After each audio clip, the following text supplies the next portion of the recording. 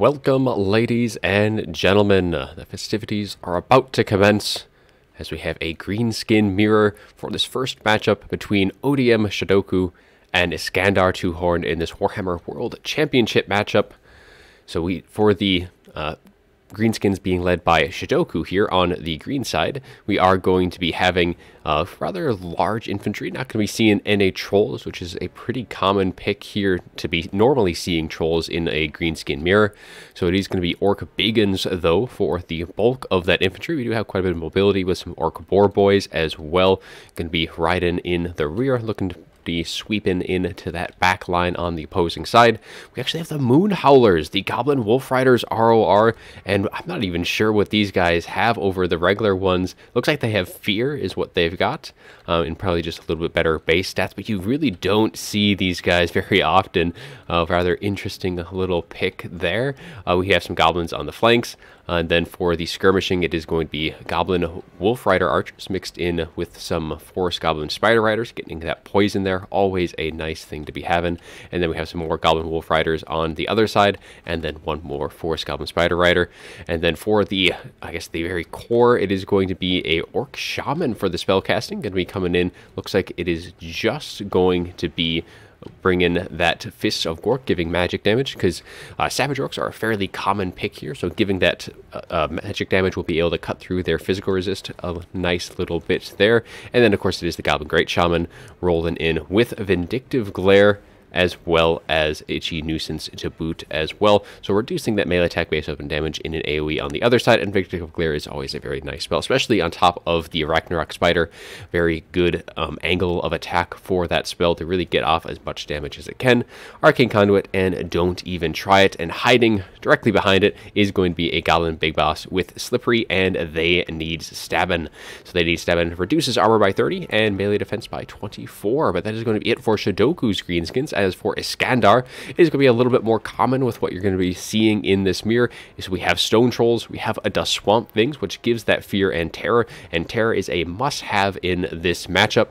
And then to kind of make sure that the Terror on the other side isn't going to be much of a problem, it is going to be Grom the Paunch rolling in on his chariot with his Immensity, as he has Language of the Boys, given that immune to psychology when he is in melee. The Great Un is here, Lucky Banner, and as well as the Axe of Grom for that armor sundering, armor piercing, and all that in case there is Stone Trolls on the other side to allow his units to kind of get a little bit extra more damage in. Forest Goblin Spider Riders then for the most part, and then a couple of Forest Goblin Spider Riders. We have an 8 Peak Loonies, same as the other side. I think I did miss them from before. An Orc Shaman coming in. We have a Brain Bursta. We have that Fist of Gork, which is kind of for those Savage Orcs, but not going to be so useful against what Shidoku has brought. Here we go, plus 40 melee attack in an AoE. So really going to be looking to break through very quickly, and especially with all of these Savage Orc Bigguns going to be making up the bulk of that army.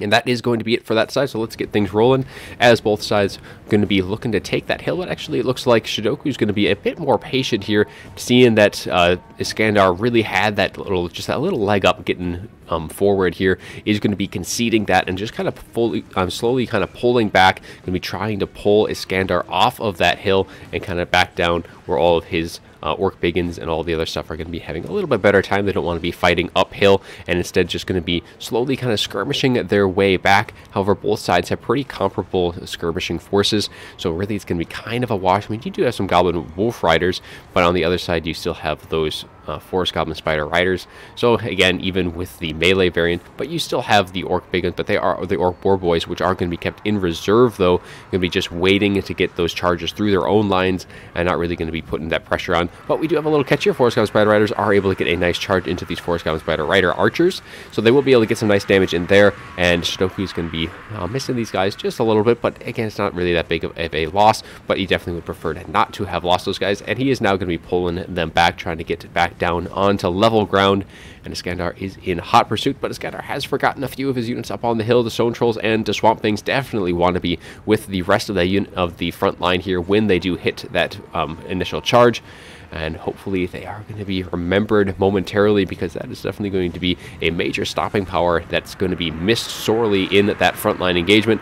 Moon Howlers are going to be meeting the charge of the Force Common Spider Riders, and having that fear here, especially without Grom too close by, is going to help getting those guys a little bit lower, and they did trade rather well in that engagement. Some units, though, are getting picked off in the rear. The Goblin Wolf Rider Archer is going to be able to make a few catches of their own, so both sides losing a few of their skirmishers, but we do get a nice 8p Clooney here going right through these Savage Orcs. However, I think it clipped even the AP Gloonies just a little bit, as the Goblin Great Shaman is going to be kind of walking back away from these Savage Orcs, but it is going to be pulling this one unit out of position, and kind of seeing that, though, Iskandar is going to be moving his way back in, and now we're going to be getting the Fanatics from Iskandar this time. Going to be going right through these Orc Biggins, getting some nice bit of value there, and might just go through these Orc Biggins as well, getting a nice little bit of extra damage on that front. We do have a Fist of Gork being popped down, going to be able to kind of bypass that physical resist of these Savage Orc Biggins. And if we look up to the hill, now these Trolls are going to be coming down. Hopefully it is not going to be too late. They were definitely needed in that initial engagement. It was going to be a rather painful loss for Iskandar for sure. While that Goblin Great Shaman right now is going to be providing that fear and terror in this engagement, and you're seeing that these Savage Orcs are really getting beaten down pretty heavily, but they are able to dish it out. These Orc War Boys have taken a lot of damage themselves, but these Savage Orcs do end up breaking, but that is still going to leave these Night Goblins. However, these Night Goblins probably don't want to be engaged for too much longer, because if they want to get another Fanatics off, they're definitely going to be wanting to pull out and save that HP just a bit. The wall goes off, though, for Iskandar here. Going to be given that immune to psychology and just a little bit extra melee, but a lot of his forces are kind of getting worn down. These Savage Orcs taking quite a bit of damage so far, but in comes the heavy hitters now. The Stone Trolls and the Swamp Things charging forward, and they are going to be hitting this front line very hard. Going to be doing a lot of damage, but in response, though, the Shidoku does use his own Wa, saving it just a little bit longer. I'm waiting for those Swamp Things and all that stuff to kind of come into play. You didn't want to be using that too much earlier, because then you kind of wasted that immune psychology. And that Arachnarch Spider now is actually giving a Grom the business here pretty efficiently, as he's doing quite a bit of damage to him. Grom going to be wanting to pull out, kind of look for his engagements elsewhere, as you are seeing more of the cavalry on Shidoku's side start to kind of rout here, as the Savage Orc Stone Trolls really putting a major amount of hurt, and it's going to be leaving these Orc Biggins. However, Fist of Gork is popped on them, so that is going to be giving them that extra magic damage, melee attack, and melee defense, so that will really be able to trade well into those Savage Orcs then at that point. And now the Stone Trolls, though, looking to bring down that Goblin Great Shaman, getting a nice little attacks in, and if they kind of push around, their mass really will hold that Goblin Great Shaman in pretty well. And I think that Orc Shaman, though, however, does not want to be engaging so close to that big spider.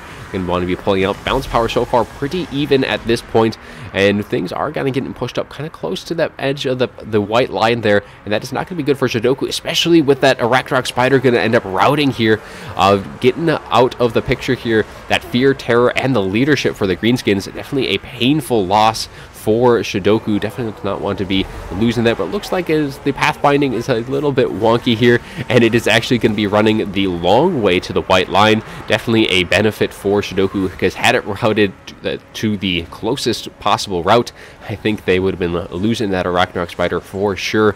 But as it is, there's plenty of skirmishing forces still left for Shidoku. Not a whole lot of ammunition left on them, but probably enough just to get enough poison into these engagements. And I mean, if you look at what Iskandar has, I mean, he has a bounce power. He has Grom, who is going to be healing. Both of the Swamp Things and the Stone Trolls are also going to be regenerating. So the longer this fight drags on, the worse it is going to be getting for Shidoku. His Spider has returned, he has his Orc Shaman, and a lot of his units are just kind of chasing things down, but they really do need to kind of push that fight, because they need to, if they can break these Stone Trolls and the Swamp Things, that is going to be a lot of the regenerating. But on the plus side, Ground Punch is taking a lot of damage himself, and it looks like we have Vindictive Glare going to be going down from that Goblin Great Shaman. Going to be making some connection, going to be clipping some of the Savage Orcs on the way in, but it is going to be getting Grom very low, and he is on danger low in terms of leadership, and he does end up routing. And this time around, it might be him that is going to be making a beeline for that white line, and it looks like he is going to be going straight that route, as Balance Power shifts heavily into the other side, as Shidoku, massive power swing there once Grom did end up routing. That was pretty much done and dusted, because he was much too close to be able to come back from that, and things were looking a little dicey there for Shidoku, but with his Arachnarch Spider coming back, that really did help, and given just a few extra spells going the other way, really help push that into the red zone for Iskandar. Now, let's take a look at that after battle report update, the scorecard, as well as Shidoku does take the first game. This is a best of 5 series after all, so plenty more games to be had. So for Iskandar's forces here, we do have the Swamp Thing Stone Trolls coming in a little late to the party, but that did not stop these Stone Trolls from generating almost 1,400 in total value, so a lot of value there. And of course, having that Fear and Terror coming in from the Swamp Things, the Terror specifically, very nice, because on the other side there wasn't any immune to psychology, so you do lose that when you don't bring Grom, and that is pretty much why you do bring Grom in this matchup, is that immune psychology, kind of make that Fear and Terror a wash on both sides. As for the rest of the forces, all of the skirmish cap, I think, got broken down in that backline pretty well by Shidoku, because kind of in that late game you kind of see the kind of trickle-ins from Shidoku's skirmish cap, while the rest of Iskandar's was kind of a loss.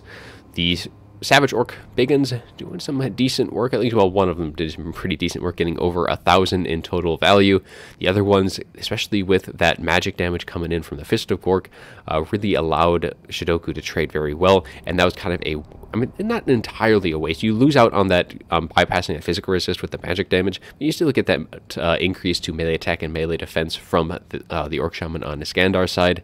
AP Clooney's got some nice value, 900, and Grom, not really all that great, but really it is mostly that immune psychology that you want him there for. And he did take a lot of damage. I think he had to be just a little bit more cautious, that he was engaged with that spider maybe for a little too long earlier, and that did cause him to take quite a bit of damage in return. Now, as for Shidoku's greenskins here, the skirmish cav did quite a bit better. If we kind of do a quick little comparison to Iskandar's, like almost generating, I think, like double the value. So that was one of the big advantages there. As for the rest of the mobility, I mean, even the Goblin Wolfrider archers got a lot of value themselves. Orc Boar Boys, not doing all too much, nothing to write home about. Moon Howlers, they were there, kind of generating equal value to the rest of the Goblin Wolf Riders. I don't think that ROR is necessarily worthwhile here. You don't see them that often, and I think that's kind of for a reason. And you don't really see Goblin Wolf Riders for the most part either. You just kind of you see mostly just skirmish cav, and if they are going to bring melee cav, you are going to bring the Forest Goblin Spider Riders, because they do have that poison, and that just usually is way more advantageous than just having these cheaper Goblin Wolf Riders. For the rest of the Force, the Orc Biggins doing some nice, decent work themselves, some pretty steady value across the board for those guys. AP Clooney's not doing as great. And then for the rest of the forces, I mean, the Goblin Big Boss did actually some pretty good work with 950, doing, I think, most of the damage to Grom over the rest of it. I think the rest of the damage was with the Goblin Great Shaman on that Arachnorak Spider, getting almost 1,600 for that guy. He is still a little bit more expensive, I believe, when he is on his Spider. With some, nonetheless, some pretty decent damage overall. Good, fun first game. A little deviation from the, I guess, the greenskin mirror meta, which normally the meta isn't as defined for mirror matches, but with how things are and how strong the greenskins are, this is becoming a more and more common matchup to be seen in tournaments, and I think we've seen it quite a few times so far. But that is going to be it for Game 1. Let's roll on into Game 2. A wild Beastman pick, as Malagor, the Dark Omen, flies on in to this Game 2 matchup as Shidoku commands the Beastmen against Iskandar's Tomb Kings as they take to the plains of Bretonia for their match. So for the forces of the Beastmen, it is going to be a really wide, or really spread out build for the Beastmen, as we have Gore Herds with shields with the Blackhorn Ravagers as well, and they do have that perfect vigor, which is quite nice to be having. Of course, that is only while they have their leadership intact as well, because it does disable after their leadership drops below 50%, or it might be just with wavering.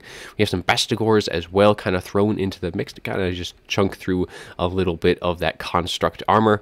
We have some Centaurs with throwing axes on the flanks for some mobility, and some more Centaurs with just kind of for some nice quick mobility on the flanks, some Ungor Raiders for archers. We have 5 units of those, so going pretty heavy in the archer department, and some Ungor Spearmen herd in the back. And then for the center ranks, we have 1 more Senegor, and then it is going to be a Gorbel for most of that construct killing power. He is a bonus versus large, armor piercing, and then for his items he also has Slaughterer's Call, which when he is engaged in melee, so he gives +9 melee attack, charge bonus, and +8 leadership, which is probably one of the more important facts of that ability in an AoE around him, and especially against like the Tomb Kings, that leadership really is a painful thing for the Beastmen. And he also has Blood Greed as well, so he does have Immunopsychology and +15 leadership when he is engaged in melee. And then we have Malagor, the Dark Omen, as we saw earlier. We're going to be rolling in. This time he does have Traderkin. He has a Viletide, and Viletide does do very well against the Tomb King forces, because they are really tightly packed, and you do need something that can deal with Tomb Guard fairly well. So really cast this right into the middle of those guys, and you will be able to slowly whittle them down bit by bit, because once like the Tomb Guard are out of the picture, the skeletons are a lot easier to deal with, especially when you're going to be having Bestigors and the like. He has Unholy Power, and of course that Primal Fury, and the like, kind of given that Immunopsychology. Now for the rest of the Tomb King forces, it is going to be Skeleton Horse Archers for that Vanguard. So we have 4 units of those. We have Cetra the Imperishable on his War Sphinx. He is going to be rolling in with a few of his own abilities, so Nero's Incantation of Protection, giving that 44% physical resist. That isn't going to be helping against any of those Viletides, however. We have Dejaz's Incantation of Cursed Blades, giving that armor piercing and base weapon damage, and of course you do overcast. That gives a nice little bit of bonus versus large. And then he has that Restless Dead, really a nice lore passive to pair with these relatively cheap, so 3 and 6 for Winds of Magic costs, just be able to spam those 2 spells for a nice little bit of passive healing throughout the match. Then we have Kemrian War Sphinx kind of running in support of him, so 2 mighty Sphinxes going to be striding forth, both of which are bonus versus infantry and armor piercing. We have Skeleton Chariots, and then a couple of Nehekran Horsemen in the back, so plenty of skirmish, so should be able to contend with the Senegors, and the Senegors are throwing axes fairly well, though all of the archers will be a little bit of a pain for them. For the infantry, it is going to be Skeleton Spearmen, and then we have a couple of Tomb Guard mixed into the lineup here for the Tomb King infantry, and then we do have some Skeleton Archers and just a couple of the regular ones. None of the RORs on the field. And that is going to be the 2 armies. So let's get things rolling, as the Tomb Kings are going to be skirmishing their way back to the rest of their line. Should be able to pull the Beastmen to them pretty easily. They should be able to outrange or outdamage the skirmishers on the Beastmen side. So really the Beastmen probably want to be pulling up all of their Ungor Raiders, get a little bit of pressure on them, and they might be able to overwhelm them with just the amount of Centaurs that they have. And if you take a look at like the stats department, the speed on the Horse Archers is 76, while the Centaurs do have 95, so they will be able to eventually catch these guys. So the Tomb Kings do need to be mindful of that, so they can go a little bit more aggressive with their Centaurs if they want to kind of pressure them. But of course you have Cetra and the other Kemrian War Sphinx, which are going to be some pretty big deterrents to those just the regular Centaurs. It's not the ones with great weapons, so they're not really going to be able to damage the 2 Sphinxes all too much. They're really going to have to rely on the Centaurs with throwing axes, the Gorbel, and just the amount of fire from all these Ungor Raiders will be able to do some damage. But we do have Cetra getting a little maybe too aggressive here, getting a charge into these Ungor Spearmen herds. Centaurs are going to respond in kind, and they are able to get some damage into these Skeleton Chariots, and he does pop Neru's Incantation of Protection just to kind of keep him nice and healthy, and that does give that passive healing, because these Skeleton Horse Archers have taken a bit of damage. I think there must have been like a Viletide going down in the middle of these guys to have taken that much damage so early on, but they have been able to dish it out in return. The Centaurs with throwing axes have taken quite a bit of their own, and they do need to stay rather healthy, because they are going to be sorely needed to deal with 2 of the War Sphinxes. I don't think the 1 Gorbel by itself is going to be able to handle that. Both War Sphinxes, though, going to be deterring the Centaurs. A nice little charge in, but there's 95 speed is going to be able to keep them out of harm's way for the most part, only dropping like a model or 2. And then on the flanks, though, we are going to be seeing some engagement with the infantry. Tomb Guard going to be engaging with these Gore Herds. Now that is definitely going to be an engagement that the Tomb Guard will win relatively handily without any support, but there is Senegors and plenty of other units. These Ungor Raiders maybe getting a little bit too far ahead, but they are going to be starting getting their shots into the rest of the Tomb Guard forces, and I think this is where Malagor is going to be starting to get some nice spells in. These Tomb Guard definitely are going to be in need of getting some Viletides cast their way.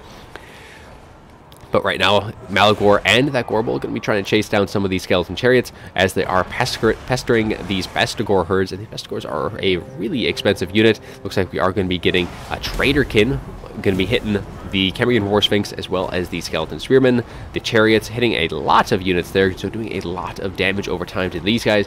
Going to be getting these guys down to crumbling as now even more of that infantry is underway. Tomb Guard going to be engaging with those Ungor Spearmen herd, and they'll again be able to win that engagement relatively handily as the rest of the Beastmen kind of fallen against the undead. And balance power slightly in the Beastmen favor, although that is traditionally how the Beastmen go into the fights, is with that balance of power advantage. But both of these Cambrian War Sphinxes are sitting very, very healthy. So that is going to be the biggest threat here for this army, is those guys, as the archers have taken a bit of damage themselves, but they are all really blobbed up here. So this would actually be a really nice target for a Viletide if Malagor is looking that direction. We do get some Senegor's engagement, though, with these Necron Horsemen, and with all of these archer fire coming in from the horse archers, those Senegors stood no chance in kind of repelling all of that fire coming their direction. And there is just a lot more infantry right now, as the infantry for the Tomb Kings looks to be winning out for the most part in that front line. Bestigor is doing some rather good work, but really the Beastmen are a little bit on the back foot here, as their initial charge is kind of falling flat as they are running out of steam just a little bit. While they still have plenty of mobility left, a lot of that front line is getting hit pretty heavily. And it looks like another Traderkin going down. This time it is going to be clipping, it looks like 3 units of infantry, so I'm going to be getting a lot of damage there. So it looks like the Beastmen instead electing to be using that Traderkin over that Viletide for the most part. And we get a Nushati summon in that backline, going to be catching out 2 of these Ungor Raiders, sandwiching them between these Ungor Spearmen, as the Senegors are throwing axes, trying to get some shots into these Skeleton Spearmen. However, it looks like both of these Ungor Raiders are going to be taken out of the picture pretty quickly there. Balance power starting to shift a little bit more into the Tomb King's favor, as really this Gorbel hasn't really gotten into any of the fights that it needs to. Both of the War Sphinxes have done a pretty good job of staying away from this anti-large duelist, and he instead is going to be electing to kind of roll his way into these skeleton warriors as more shots can be raining in. But the Tomb Kings are getting a little blobbed up in the back, but at this point doesn't really matter too much there, as they are able to repel the Bestigors, and the Beastmen once again kind of getting put on the back foot here, as they're being forced back to really kind of play now onto their mobility, because their infantry has pretty much completely dissipated. So we have the Gore herds still engaged, some of the Ungor Spearmen, but for the most part it is down just to the Ungor Raiders and the Centigors, with of course Malagor and that Gorbel trying to take down 2 full health Cambrian War Sphinxes. Not going to be holding my breath on that one there. Those 2 are going to be very hard to bring down for what the Beastmen have remaining. And they are going to be once again retreating in the face of the approaching Cambrian War Sphinx, who is going to be making a beeline right for these Ungor Raiders. Going to be getting a nice charge in, doing a nice bit of damage there, sending some Ungors flying. And that is also going to be freeing up the skeleton archers to just continually use up as much of their ammunition, just kind of peppering into more Senegors. So things looking rather grim, I think, for the Beastmen. They have lost that frontline anchor, and now are going to have to just try and keep these Ungor Raiders alive to use up all of their ammunition, because they have a bunch of ammunition left. That is one thing that these Ungor Raiders do have, is that ammunition, but I don't know if they're going to really have that space to use up as much of that, especially with these 2 War Sphinxes continually cycling around and punting that Gorbel right out of this engagement, as Cetra charges into these Senegors, doing a nice bit of damage there. But the Gorbel finally engaging with what he wants to be engaged with, and that is that Cambrian War Sphinx. Now, the incantation of Curse Blades is off on the War Sphinx, so it definitely needs that incantation of protection, because it is taking a lot of damage from that Gorbel, and both these War Sphinxes are not even giving it any attention, because they need to continually just kick that Gorbel out of this engagement or run away, because they do not want to be stuck in, because they are not even attacking at this point. They are just kind of getting surrounded. All of these Senegors holding down both of the War Sphinxes and allowing that Gorbel to just get a bunch of damage off, and the balance of power now actually shifting into the Beastmen favor, after it was looking very strong for the Tomb Kings here, but getting both of their War Sphinxes caught out. At this point, the rest of the battle not really too much of a concern, as now all of these Ungor Raiders getting some of their shots in, the Skeleton Archers using up some of their own ammunition, getting some shots in. But but man, both of those War Sphinxes just took so much damage. This one is crumbling, and Cetra himself has taken quite a bit, and that Gorbel took essentially no damage in return. Only thing dying on the Beastman side was some Centaurs, and a nice Vile Tide right there into the middle of those Tomb Guard, taken down, or taking their HP down, not really dropping any of their models, and that Gorbel is now in hot pursuit of that Cambrian War Sphinx. The Skeleton Horse Archer is going to have to just try and screen out this Gorbel, which they are going to be able to do, and that does allow that Cambrian War Sphinx to stabilize its leadership. Eventually got one of the Nero's Incantation of Protection, but I definitely needed that just a bit earlier. Vestigors finally do end up shattering, as the Tomb Guard now going to be hounding these Ungor Raiders, and Cetra definitely needs to clean up the rest, because they have used up a lot of their ammunition in the time that both of those War Sphinxes were getting beat down by that Gorbel. But at this point, Gorbel is very isolated, and I think the Tomb Kings, but they don't really have a whole lot left to do anything about it. The only thing left is like Cetra and that Cambrian War Sphinx at this point. Both of these archers, I mean, their ammunition pretty spent. The big threat here is that Gorbel, and there is not a whole lot that the War Sphinxes can do. Things are now looking very strong for the Beastmen. Things were looking a little dicey there. Their infantry pretty much losing out very early on, and even their mobility was taking quite a bit of damage. But now that Gorbel turning the tide pretty much by himself, and just the mass of the Centaurs really holding those War Sphinxes in place. And now this War Sphinx is going to be going down for sure to that Gorbel and all those Centaurs, and that is just going to be leaving Cetra, the Imperishable, as he's just going to be trying to get some charges in. But now the late game, where that mobility of all of these Centaurs is just going to be playing such a huge role, Cetra is going to be unable to really catch any of them, and all of the Ungor Raiders just kind of slowly fanning out, getting their shots in, whittling him down bit by bit. And I think as soon as that Gorbel and the rest of those Centaurs make their way back here, that is pretty much going to be it, because Cetra is not going to be able to handle this all on his lonesome. The only thing he has is just a very beat down unit of skeleton archers who are crumbling away, and now they have disintegrated completely, and it is down to just Cetra, the Imperishable. But unfortunately, it does look like he will be perishing this day, as he kind of knocks down Malagor, but gets a nice little hit in there as well. But now in comes the cavalry, going to be getting a nice little surround off, holding him in place. And the Gorbel looking to finish what he started, looking to get a rear charge into Cetra, charging forward, and just as he charges in, gets knocked right back out. Cetra says no to that charge. Gorbel gets right back up, tries to charge in one more time, but he will be finishing the job. Cetra's not going to be able to finish this off, and that is going to be all she wrote for Game 2. So let's take a look at that after battle report, get to the scorecard updated as well. A little comedic charge in by the Gorbel, getting his barrel roll in only to get knocked right back out by attack animation from Cetra. So let's see how everything did fare on both sides. So for the Tomb Kings, the Skeleton Horse Archers getting some pretty decent value overall. The Hecarim Horsemen, the two Archers, though, did very good work, able to use up pretty much all of their ammunition. All of the mobility, and the infantry was really able to give them a nice bit of space to use up that ammunition and generate some nice value there.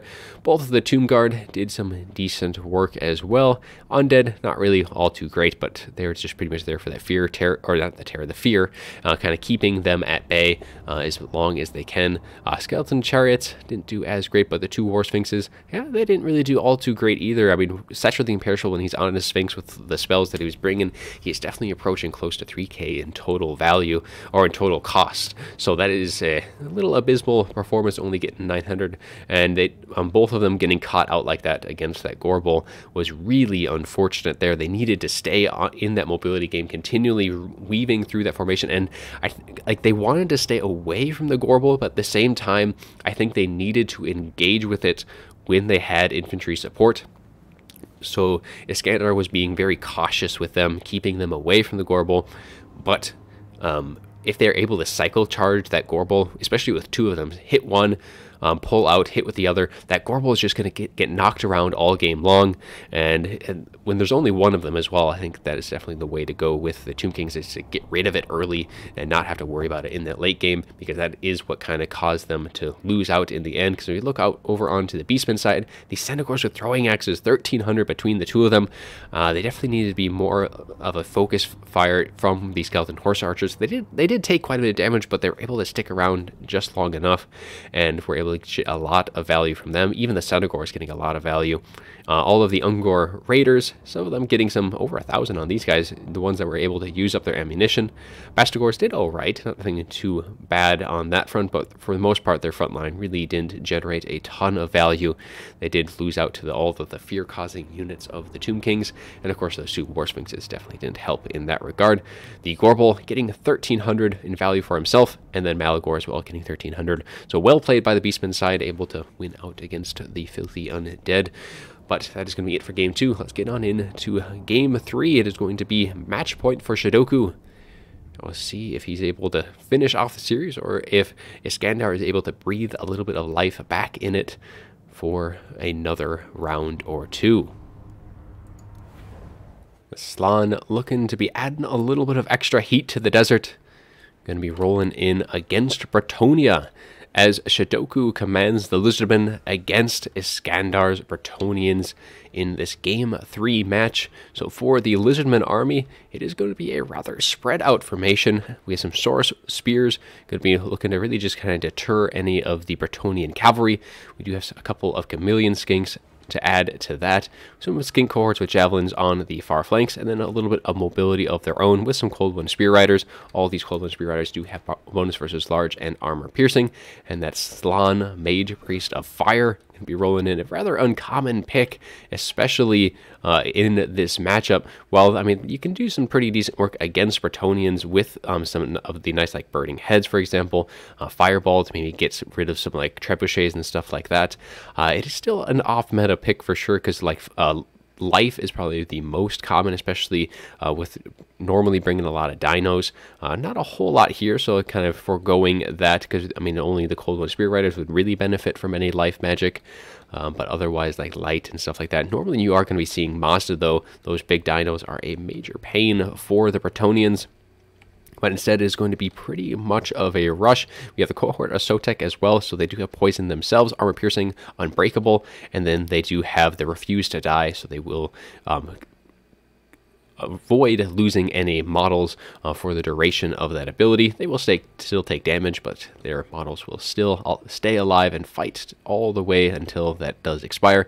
And then we have some Pterodon Riders up in the sky, a few units of these. So they do have those rock drops, which are really good against like Bretonian archers, and they do have poison with their missile strength as well. But for the Bretonians, they are going to be expecting a little bit of an air squad, as we have a Paladin with King Lewin at Leon Kerr, going to be up in the sky. He does have, looks like, the Lion's Shield, or the Sword of Corone, giving minus 24 melee defense and minus 30 armor in an AoE center around him. Foe Seeker as well to give him a little bit of extra speed. Some Royal Pegasus Knights, so they should be able to keep those Pterodon Riders in check for the most part. We do have a Damsel of Life, going to be giving a little bit of Earthblood for all the cavalry, and a little bit to the Paladin and King Lewin if he does need it. But King Lewin has his own little bit of regeneration, so if he is able to stay at least a little bit cautious, shouldn't have any worries in that regard. We have some Knights of the Realm with some questing knights on that flank, and on the other side it is going to be just some more Knights of the Realm, a couple units of those.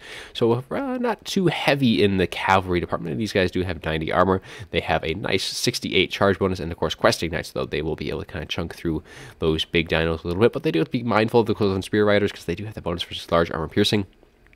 But especially with all of this archer fire, so we have Peasant Bowmans in the back line. We have a couple of Pox arrows, so 2 in total, and then the rest is just going to be the regular variant. So, but a ton of arrow fire coming in. But the front line is only going to be peasant mobs, and they're going to be very careful, kind of keeping their distance, allowing these Peasant Bowmen to fire away, because these Saurus Spears are going to be able to make quick work of these peasant mobs and get right into those archer lines. And if the archers are going to be running away, that's going to be not very helpful for the Bretonnians, because they need them to be firing away for as long as possible. So the cavalry going to have to be on the aggressive side here, keeping the lizardmen at bay, getting as many charges in as they can. But of course, they do have to be mindful of these Cold Wind Spear Riders, who will be trying to countercharge them as much as possible.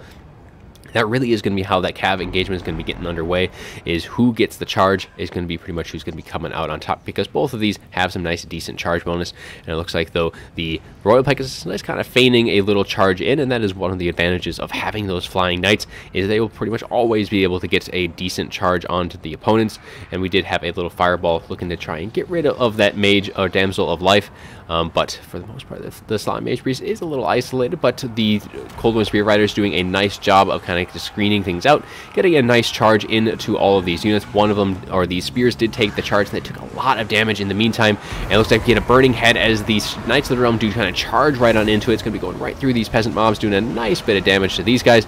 But these Cold Wind Spear Riders, these Saurus Spears as well, taking a lot of damage. So Bretonnia off to a very nice early start, getting some good engagements. But it looks like we're going to be getting these shield. The old ones does go down just as the banishment drops down on top of the Bretonnians, doing a nice bit of damage, shattering these peasant mobs, and then getting these ones nice and low, doing a little bit of damage to the Knights of the Realm as well. But more of these Cold Wind Spear Riders are just taking a bunch of damage, and now the Questing Knights surrounding that Slann. So things looking pretty good for Bretonnia here. I mean, just some very good engagements right off the get-go, pretty much getting rid of all of the Saurus Spears, but all three of the Pterodon Riders kind of off in the wings, a little forgotten units. But the battle is not over just yet, though it is quickly getting out of hand for the Lizardmen, as now the Slann is in dire straits, as King Lewin quickly in hot pursuit, taking down that Slann. I think that Slann's pretty much going to be it, gone for the battle here already. So, I mean, just so many units have been taken out of the fight for the Lizardmen already. We do have some of the Cold Wind Spear Riders coming back, but losing that Slann is going to be so bad for the Lizardmen, and completely gone now, shattering. And at this point, the Bretonnians can now break off pursuit, but King Lewin finishes the job, getting rid of the Slann completely. Though for the Bretonnians, the Knights of the Realm, and like all the Knights of the Realm, have taken quite a bit of damage, and now all of the Saurus Spears and the Cohort of Sotek have put a lot of pressure into the Bretonnian peasant bowmen. But King Lewin is still sitting very strong at this point. However, these Royal Pegasus Knights trying to get rid of these Pterodon Riders, but that is just leaving them very susceptible to these Skink cohorts with javelins on the ground, as well as the Chameleon Skinks, and they are doing a lot of damage to them. These Skink cohorts with javelins have a lot of DPS. They have 120 models, all of them firing away. Going to be getting rid of these Royal Pegasus Knights, and that is going to be one of the big threats in the air gone. Though we still have King Lewin and the Paladin going to be able to kind of counter these Pterodon Riders, but the Pterodon Riders have full ammunition across the board. They have all their rock drops, and they're going to be able to start making their presence known. Actually, the balance power shifting a little bit back towards center here. It was really heavily in Bretonnia's favor after that initial engagement. And King Lewin himself is very healthy, just rolling with that Paladin. Paladin does have that Guardian as well, so giving that additional physical resist to King Lewin. Going to be keeping him in that fight, though they are losing their Questing Knights here, as the Saurus Spears are able to kind of do enough damage before they themselves end up routing. And the Cohort of Sotek now charging for them. They have armor piercing and a nice rock drop here right into these peasant mobs, going to be causing them to rout, as these Knights of the Realm now try and get a charge in themselves. Going to be going right through those Skinks, doing a lot of damage to them. But now that they are embroiled in melee, these Cohort of Sotek going to be doing a nice refuse to die as well right off that charge. Now they are taking a lot of damage, but they are still sitting at 85 models, so they are able to really kind of chunk through the armor of these Knights of the Realm with that armor piercing, and they're doing a lot of work there, as balance power is now right back to middle here. I would not have expected that, especially with the Lizardmen losing their Slann so early on and losing all of their mobility, pretty much conceding that to the Bretonnians. But the Bretonnians have gotten beaten down. Actually, as I was saying, they're conceding that mobility game. These Cold Wind Spear Riders are back, very low in health, but they have been able to shatter these Knights of the Realm, and it is now down to King Lewin and the Paladin in terms of mobility, unless I'm missing any other Bretonnian units. But I'm not seeing any more of the Bretonnian cav. They got maybe a little too overconfident once the Cold Wind Spear Riders and those initial engagements went so well. But now the Lizardmen are actually pulling the advantage into their favor, as these Cohort of Sotek are unbreakable, so they're just going to be able to continually chase things down. The only way they're going to be able to get really screened out is if they're able to get their attack order pulled off. and King Lewin and the Paladin trying to do just that, but all of these Pterodon Riders converging upon the rest of the units, can be trying to get some shots in, and Earthblood trying to go off, healing the Damsel. I think was just trying to catch as many units as it can, but only getting that Paladin a little healed up. Just trying to get as much off as possible. But yeah, things are actually looking very good for the Lizardmen now. They still have some spears in their rear, and these Cold Wind Spear Riders as well will be able to have a nice bit of mass. But King Lewin trying to separate them as he does charge on in. Of course, now he has to worry about all of these Sora Spears charging in right behind him. So he's able to get a few decent hits off. He doesn't want to be sticking around too long. Just get rid of these Spear Riders and then pull right on out. He doesn't want to be engaging with all of these Sora Spears, but he might want to actually, now that he's seeing what's close by. He does have his Peasant Bowman, and if he does pull right on out, these guys are going to be compromised right off the bat, but he doesn't have a whole lot of time because there's some more Sora Spears coming in the back line looking to break these guys out. So I think he's going to have to concede this position, pull out, and try and deal with like the Pterodon Riders, deal with another flank here, and because he does not want to be just stuck engaged in melee with all of these spears. These Chameleon Skinks as well can be constantly poisoning him down. It looks like the shots though are, I think they were just targeting Lewin. They just went a little over his head, but he is just taking more and more damage. Pull out, heal back up, and then kind of wait, because especially now that all of his units are being compromised here, there's no real reason for him to stick around. He will lose his Damsel of Life, especially with these Pterodon Riders diving in, but that is not an engagement that he wants to do. There's way too much bonus versus large in that area, and as well as all the poison coming in from the Chameleon Skinks. But now the rest of the Lizardmen are starting to converge on their location. The Pterodon Riders using up most of their ammunition, but they are now going to be coming on into this final engagement as King Lewin is just getting surrounded by all of these spears. He does pop that Sword of Corone, reducing the armor and melee defense in the AoE around him, though that is not going to be all too helpful as it is just the Paladin and King Lewin. If he had some infantry in here as well, that may be a different story, or some knights, but this is pretty much going to be the final stand of King Lewin, and the Paladin balance power shifting a little bit more into the Lizardmen favor as everything else for the Bretonnians is getting routed off the map. There's like one more unit, just some peasant mobs off to the other side, and seeing what is left, Iskandar does concede the fight, and Shidoku does take the series 3-0. Let's take a look at the after battle report. We'll update the scorecard as well to reflect the final score, and we'll go over the after battle real quick here before we close things out.